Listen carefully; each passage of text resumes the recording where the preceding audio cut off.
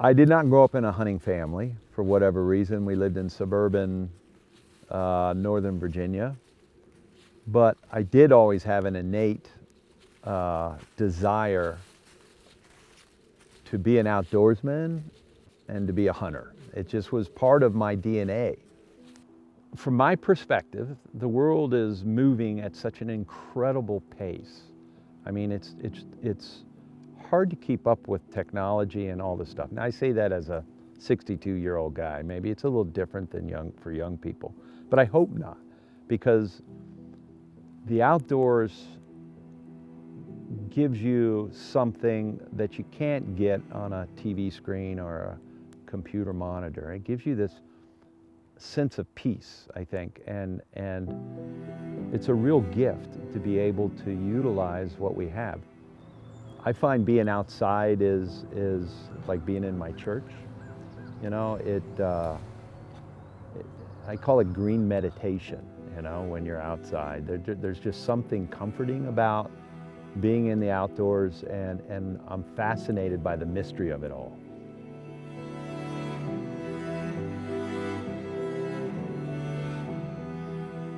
It's amazing to me how many people don't know where to start, even hiking, and the same thing with hunting. I have introduced hunting to not only young people but older people, and it's a very rewarding experience to see the look on their face and when they get in that opportunity to come up here and hunt. Now, I find that these people, once they are introduced to this, they usually expand upon that experience and start finding other avenues and places to go hunting. And I only had one ask.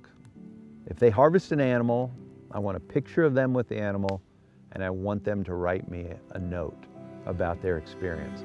And I ask that for several reasons, is that to instill in them that there is a responsibility in hunting and doing things the right way, and there's also a respect that this is a big deal, right? This is a big deal to be able to have this opportunity. And you know, I often say that hunting is, you know, 1% pulling the trigger. It's 99% all the other stuff.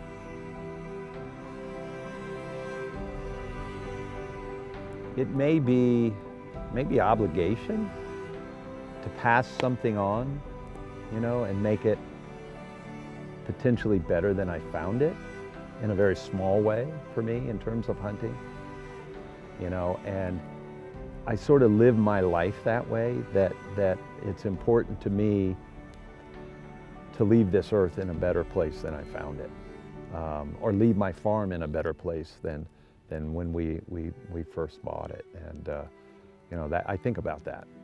And you know, we've done that through you know, WIP programs and different things with the state. You know, we've had foresters go out, we've planted trees along the waterways.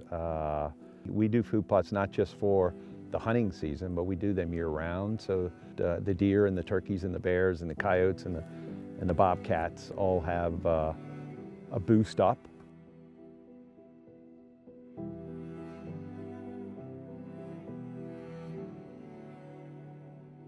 Springs to me are almost spiritual. Here on the farm, up in the mountain, we're the birthing ground of water, is what I like to say. We have a dozen springs on the farm, and our watershed here, we're on Hat Creek, which goes into the Tye River, which goes into the James, which goes into the bay. And so what we can do on the farm to mitigate animal waste getting in the water is something that we've taken very seriously.